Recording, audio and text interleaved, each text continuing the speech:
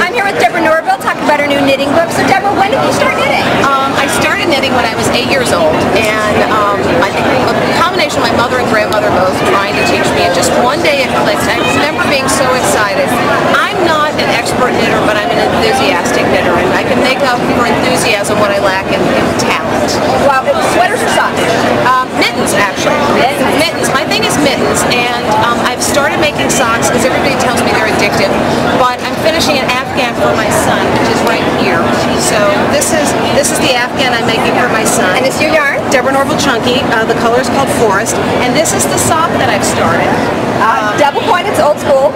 I am old school, but they tell me that the other way is a good way to go, but I haven't gotten there yet. But this is amethyst, and it just, how soft that is. Very nice, very nice. And oddest place you've knit? Bathroom. Mine's a satellite truck. Well, for you and me, that's not odd. That's like, okay. Okay, well, in that case, oddest place, the set of CBS Sunday Morning. That's a good one. And the White House. Top Those are that. good. I can't top that. Thanks so much. Thank you so much. This is great.